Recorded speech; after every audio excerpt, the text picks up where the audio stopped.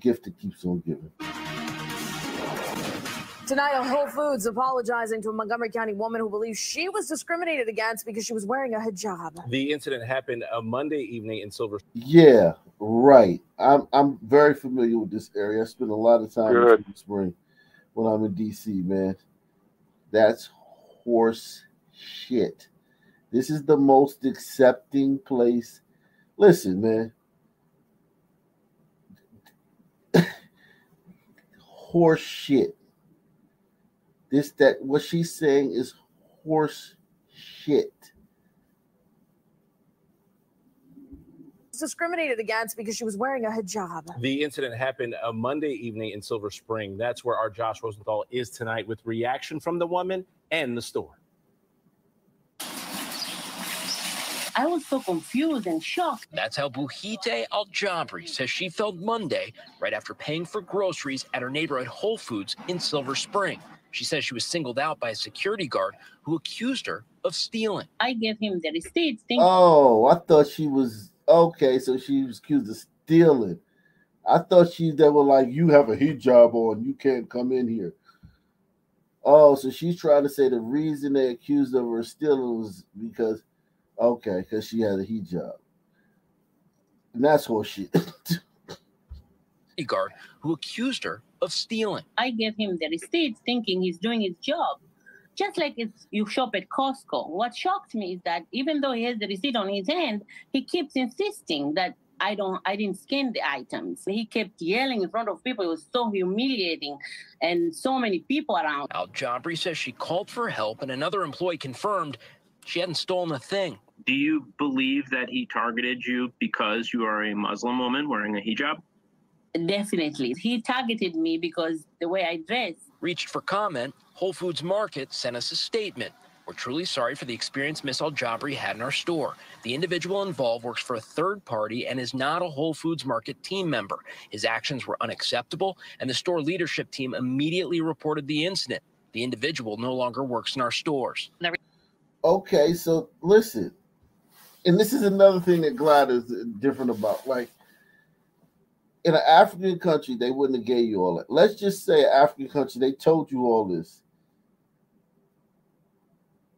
If you were to say something other than, great, thanks, I'm glad you handled it, I appreciate how swiftly you handled it. If you said anything other than that, they would take this shit back.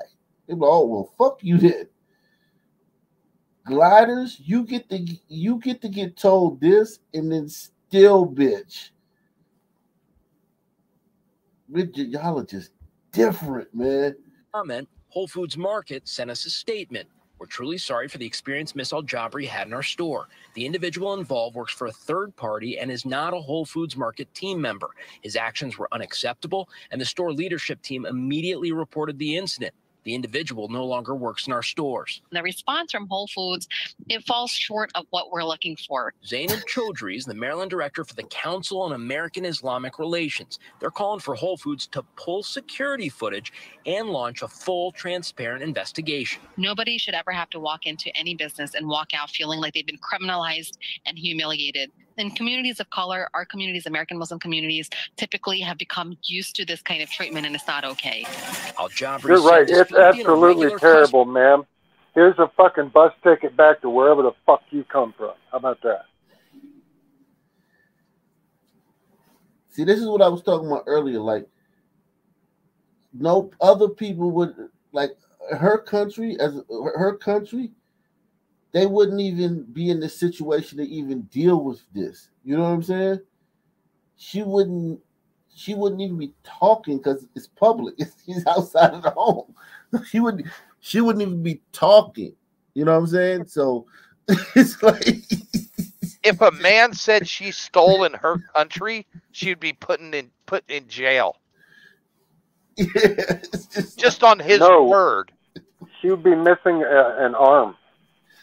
Yeah, it's just like, I mean, y'all get confronted with things. I gotta give y'all a break because y'all get confronted with things that other groups just don't even get confronted with. So you wouldn't even know how we would deal with it because no one would ever say anything like that. This apology was fucking thorough. We're truly sorry for the experience Ms. Al-Jabari had in our store. You're lucky if you get that. The individual involved works for a third party and is not a Whole Foods team member. So it wasn't even one of their employees. No, it's some poor fucker that works at Whacking Hut or something. And he's like, yeah, this bitch is stealing something. And she probably did steal something. I've heard some bad stuff about what's going on. Yeah, there's been a lot of stealing going on lately. His actions were... I've seen them bitches put whole roasts up their little skirts. Yeah, I'm sure she was stealing something, but because here's the thing, we all live in the world, we all go places, we all rarely ever see, I'm not even talking about you personally. I'm talking about, when was the last time you were in a fucking supermarket and you actually saw a security guard detain someone? And if you've seen it, you can at least admit that it's fucking rare. You almost never fucking see that. Usually when you're in the grocery store, you go around the aisles, you do your shopping, you go to the thing and you pay and you leave. And you're never going home like, damn, honey, when I was at the store, cop ran up on this lady and detained her. Like, you might see that once in a lifetime, once every 5 years. I don't know what the fuck. I mean, not saying that that's the only reason a police car is at our grocery store, is to arrest a shoplifter. Yeah, but I'm not saying that it doesn't happen. What I'm saying is that it's not like common for you to see it. You know what I'm saying? For you to be there when it's happening. It could be happening in the next aisle over. It could be happening on the other side of the store. But we don't see these things. It's fucking, this shit is just for the guy to come up to her and fucking detain her. She had to have been doing something. They don't just walk up on you and fuck with you in stores like that. Especially at the lefty of all lefty grocery stores. And in this community right here, this is a very fucking woke community, man.